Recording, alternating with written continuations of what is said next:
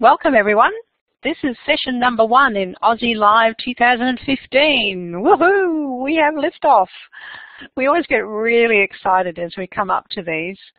Our community has been in place for a couple of years now, and we do a lot of our presentations in Blackboard Collaborate and have done so freely for more than 2 years. And we decided that OZeLIVE conference was the way to go. We hope to encompass all the different disciplines in education, so there'll be something in these for everybody. We hope that you enjoy being part of each session and feel free to move to the next one if you have time today, which will be coming to you live at 2 p.m, so 1 hour from now. Today I have great pleasure in introducing you to our very first presenter, Ben Newsome of Physics Education. I love the term, physics and the spelling. And he's going to talk to us about his fellowship. And I'll get him to do a little more intro to himself because he knows more about it than I. But I was really intrigued when I looked at the schedule, Ben, and I saw some of the things that you highlighted in your trip that you had, which was a Winston Churchill Fellowship trip to North America. And the robotic video conferencing technologies in the New York Hall of Science was something that jumped out at me quite loudly. So I'm really intrigued to find out more about your Churchill Fellowship findings into educational video conferencing. But first, before we leap straight over to Ben, we want to do a little bit of thank you for our sponsors and supporters, because without them, we wouldn't be able to bring you these sessions. The Learning Revolution project is the brainchild of Steve Hargadon, and I've known Steve for many, many years, and we are one of his projects, of which there are many, who are sponsored by the Learning Revolution project. And at the end of our presentations, when you close out of the rooms, you'll see there's a little feedback form for you to fill in, which goes back to the Learning Revolution. And of course, we have to thank Blackboard Collaborate for the rooms, and our major sponsor, of course, for whom I'm very grateful to all the team who provide their time and energies and support freely all the time. Our community is open all year, but we have our conference once a year. So let's move on and find out a little bit more about you. If you're able to see the little smiley faces and world objects at the bottom left of your whiteboard, you can click and drag them to the part of the world in which you are currently residing. If you are on a tablet or an iPad, that may not be possible, so continue to tell us in the text chat where you are from. This is always a good thing to do, especially as we often span the globe. And I need to turn on the tools for you to do that. Thank you, Joe, for reminding me. So now you should be able to pick up the tools and spread them around. Thank you, that's more specific. I never knew where exactly you were in Thailand, Shambles. And we have someone all the way over in the US. And that'll be Peggy. And Thailand and Australia. Well done. Thank you so much. Someone grabbed your smiley. Oh, no. You can have another one, Peggy. All right. I'm hoping that we're done there. So this gives Ben an idea of just who he's talking to in the session today. So thanks for sharing that with us. And without further ado, I would like to invite Ben to step up to the lectern, switch on his video, and introduce himself in more details and tell us more about physics education. Over to you, Ben. Hi, thanks so much. Yeah, welcome to everyone. Yeah, we've got a few people across the globe, and I'm kind of hoping this becomes a bit of a session which is just sort of a seed, so to speak, so that you can take it and use it how you will, and feel free, of course, to get in touch about further information. I did put a link earlier on with the actual full fellowship report. That'll also be at the end of the slides too. I've just done it as a quick shrink URL, and yeah, no problem at all. So really quickly, yeah, as you can read on the screen, we've been doing a lot of science outreach for quite a few years now, and we see a lot of kids a year. Up until 2010, we did a lot of driving around in vehicles, basically just visiting schools to do a lot of conferencing, a lot of lessons, and we saw these video conference systems being established, and we thought, what are these things? So we figured, well, why not learn by just getting one? And so since 2010, we've been doing video conferencing all over the place. And yes, you're right, Peggy, physics. I kind of like the phonetic way of spelling it. A lot of English teachers inwardly shudder, but it's a bit of fun, and that's the idea. We're just doing some nice outreach, and it's all good. So tell you what, it really shouldn't be about what I do. It's really about what you're going to get out of this session. So really quickly, please, as you go along and you see something that's moderately interesting, please put it through the Twitter chat. That will be useful because, hey, there might be some stuff for other people you might know. And I really want to make sure, and I will slow down with our slides because I know that some people will have to wait for it to load through. I do need to acknowledge who sponsored my trip across North America. I did see 16 museums and multiple school districts and all these galleries and places. It was amazing. And it couldn't have been possible without the Churchill Trust. Really quickly, it was established in 1965, basically to honour the memory of Winston Churchill. So Winston Churchill, basically to say, look, if there are people who want to leave Australia or New Zealand or the UK to go and find out knowledge from outside their borders and bring it back to their nation and spread the information, and it's of genuine interest to as many people as possible, they will take you on board. So I've put a Twitter link on there at Churchill Trust. They basically put this out between November and February every year for applications. So I highly recommend you checking it out. Look up Churchill Trust on your favorite search engine and see if you want to get involved. Sorry guys, in Arizona and Thailand and so on, it's yeah, it is very much for the UK, Australia and New Zealand. However, the findings are meant to be, they're useful for everyone, and that's what this particular fellowship was. Right, so we've got to get into it because we only have a certain amount of time, and I have a lot of stuff to get through. I've got to summarize 7 weeks of traveling to multiple cities every 3 days. So, those people who haven't done video conferencing before, it looks like these pictures you see there. The top left-hand corner is just simply from a data projector run off a Polycom video conference system. That particular connection was done to a school in Wisconsin, and as I was saying to Peggy, yeah, I really do some early morning connections. I was running a human body session at that time.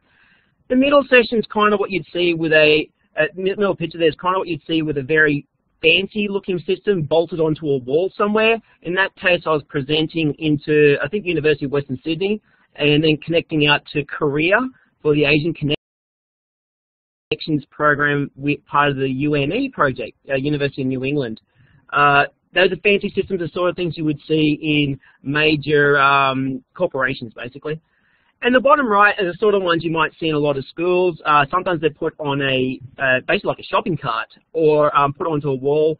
In that case, I was running a chemistry session to a school, actually to a library in Auburn, Sydney. Even though it's just a quick shop, I thought it might be kind of handy. You see how those kids are just sitting there? That's not the point of conferencing. In fact, video conferencing often is accused, and I understand why, of it basically, is it just a video? Not really. Those kids actually just in front of that picture in that small little shot are about to do chemistry stuff in their room. So the idea being is that they can do interactive experiments themselves and be guided by a remote presenter. All right, so the thing with video conferencing, there's so much stuff, especially if you haven't dealt with it before.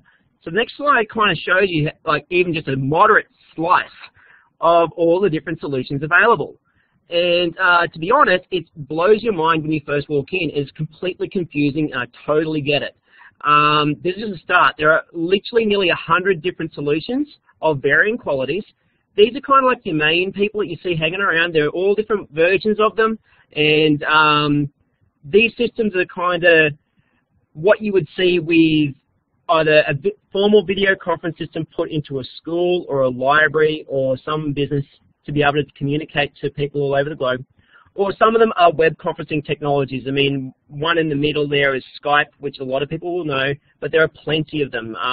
Zoom, Safari Montage, Blue Jeans, that type of things. There's all these different ones, and so it can be a bit confusing. So what I'd like to do is point out before we go too much further is that there is a knowledge base that you can get to.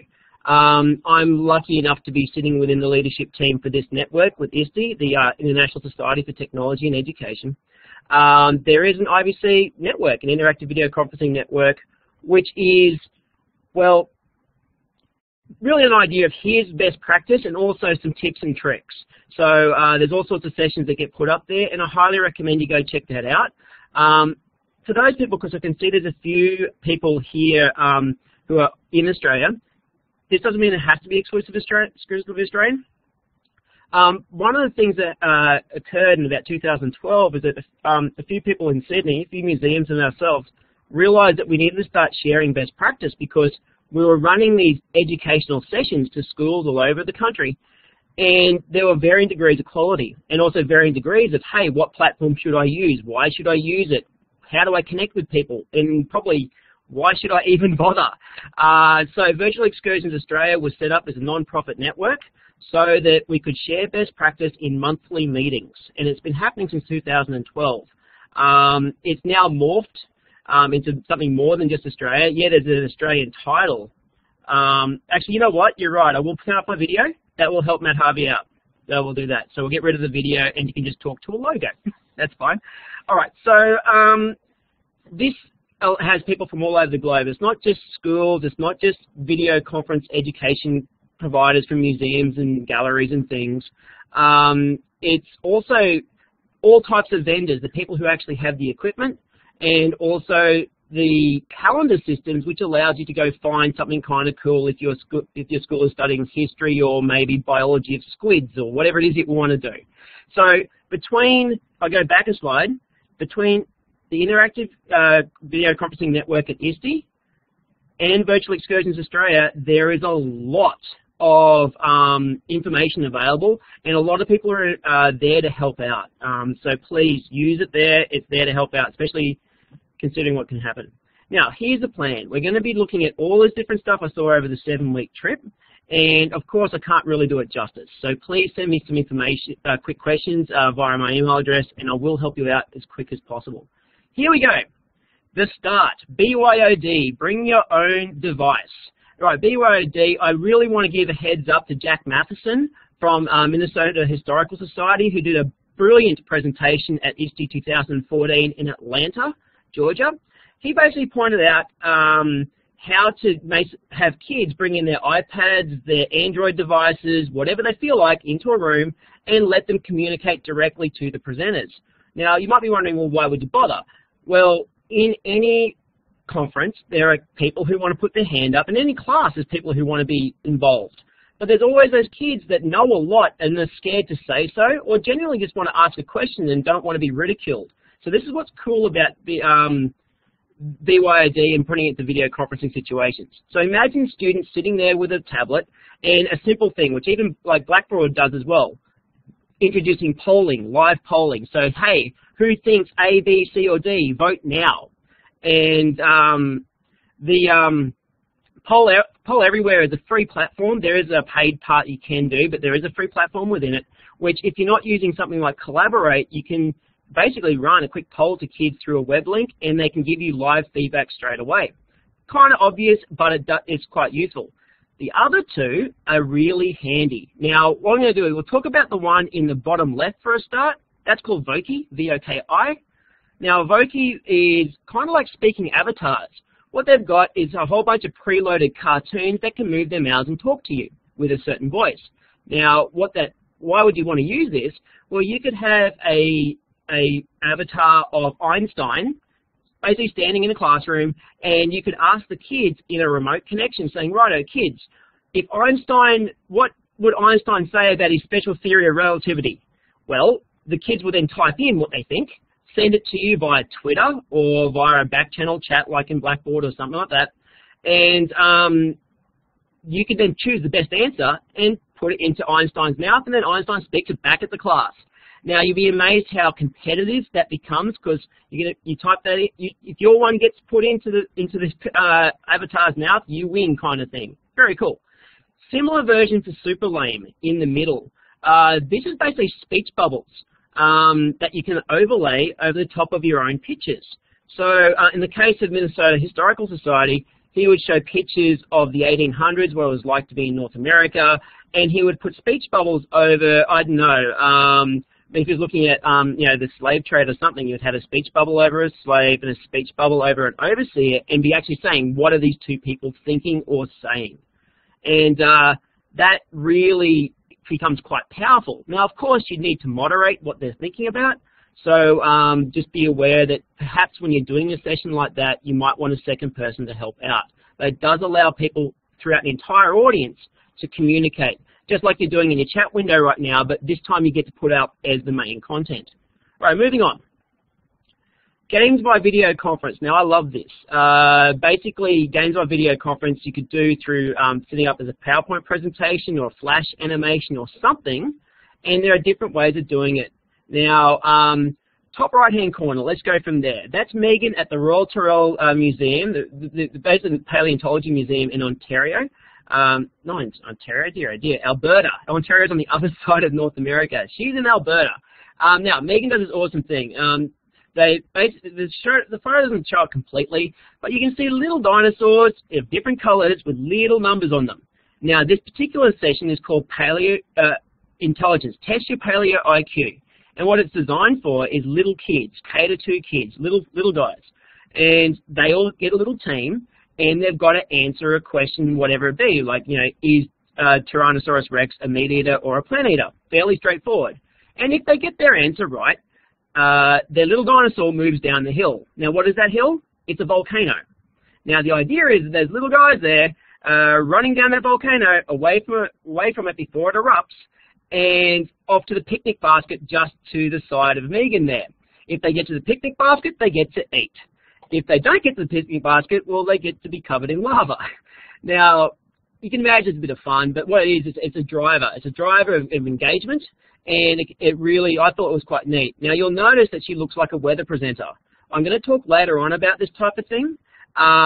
She's standing in front of a thing called a Chroma key, also known as green screen, where basically she just doesn't wear green, and anything that's anything on this everything that is green becomes the screen they share behind her.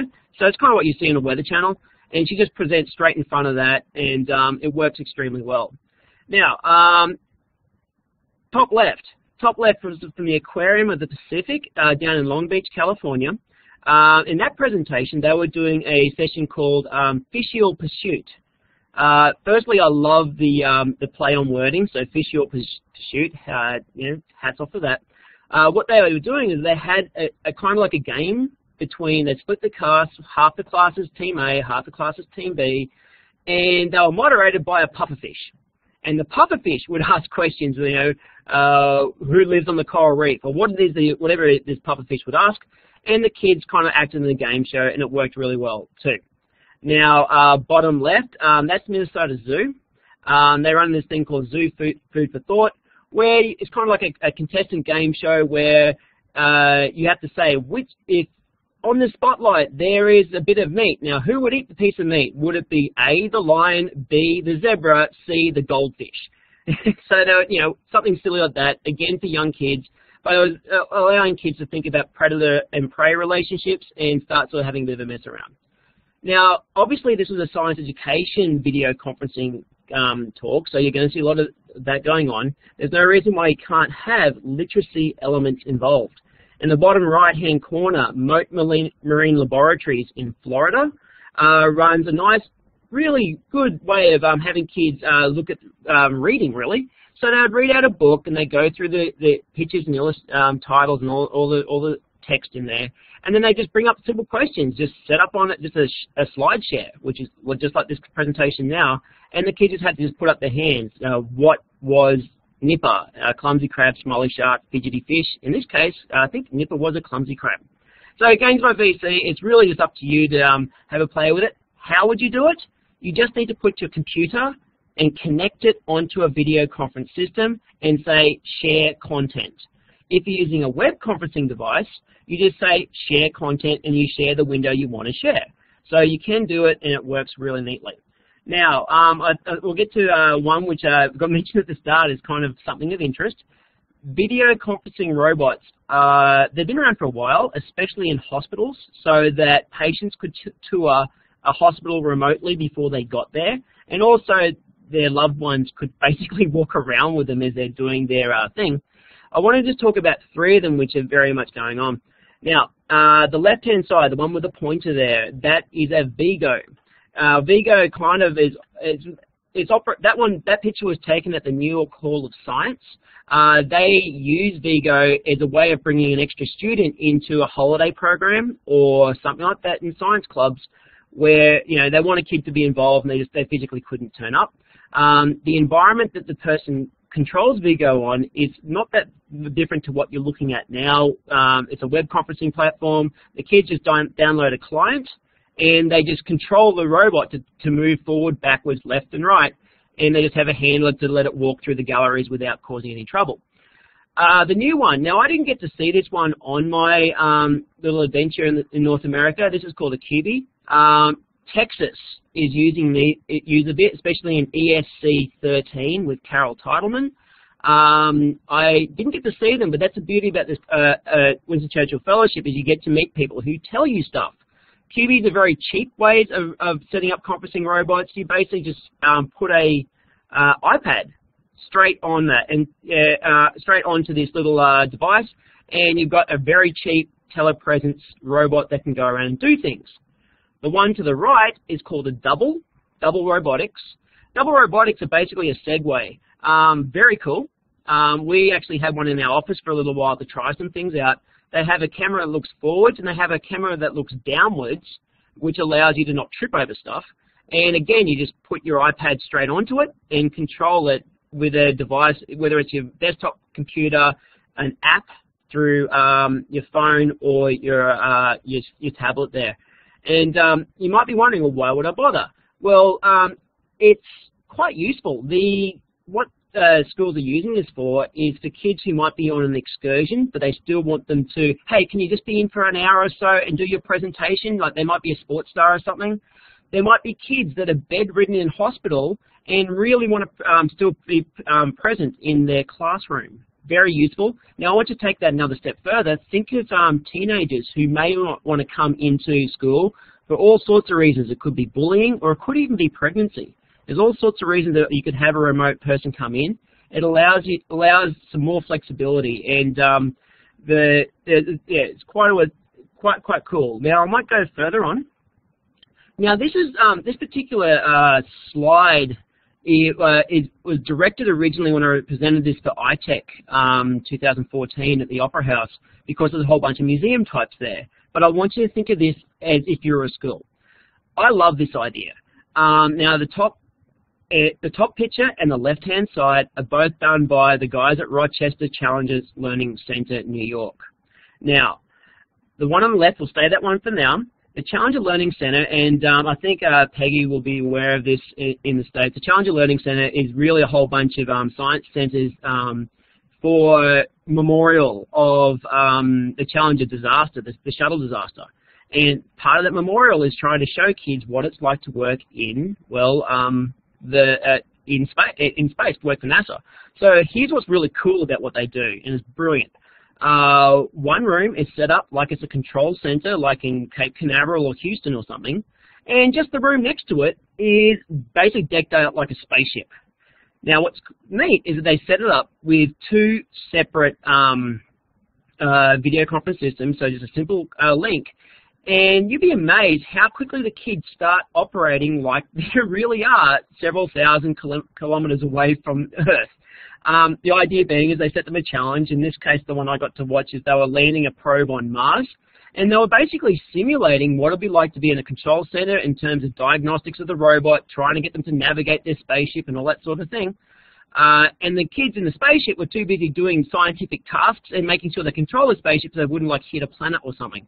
And it's brilliant. Now, the how would you do this at school? Well, all you've got to do is just choose one classroom to be the spaceship and the other classroom to be the control center. And I mean, you can dress it up as much as you want, but you could use any conferencing platform. You don't have to have the fancy video conference systems, and you could simulate this environment and have a whole bunch of tasks between these two there. And I really thought this was just stunning, a really good idea. They also did another version at the top called the Bathysphere Underwater Biological Laboratory, also known as Bubble, B-U-B-L. Similar sort of deal, but this time they've got two sets of, I want to say octonauts because they've got young kids, but they have these, the students would enter these two rooms and they're effectively simulating diving under a lake and doing some environmental studies, then reporting back to each other. And you can see them actually talking in that photo to the guys who are basically just across the corridor. For want of a pun, it's very immersive. It worked very well. Now, the bottom right-hand corner was a version in the in Washington, actually, the International Spy Museum. They did this kind of, apart from talking about spies, and then by the way, they are run by ex-CIA, ex-KGB, ex-MI5 people, so they kind of got some real deal behind them. They do a simulated environment whereby you enter the Middle East on a spy mission. And whilst they do recorded script back to you as a participant, you would still find yourself talking to them, and they actually had some predictive stuff there. It was quite cool. Very smart. All right, so we're going to move on to the next one. Now, this has been around for a while, and different states have approached video conferencing in different ways. Now, before we get into the ins and outs and the rest, now, why would you want to put a video conference system on a cart? It's fairly obvious, really. It's just mobility. The top left-hand side, this is Darren at the Alaska SeaLife Center. Really cool. What they do is they bring their cart into their galleries, and yeah, you can space that camera to all sorts of the aquariums, show the seals, show the diving birds. They also bring in a live stream from a whole bunch of stellar seals on a remote island, and it allows kids to feel like they really are in the museum, because unlike being in a dedicated video conference system, you've got basically, people who have paid to walk into their SeaLife Center, walking past and wondering, what is that thing? And you've got that real life feel. It feels like the sort of thing you would see with like a sports presenter on the side at halftime during a game, and it looked really cool. Now, the bottom right shows the New York Hall of Science doing the same thing during a light presentation. Again, they've got to walk around. Now, the different versions. Bottom right, they run off Wi-Fi. Top left, they use a hard line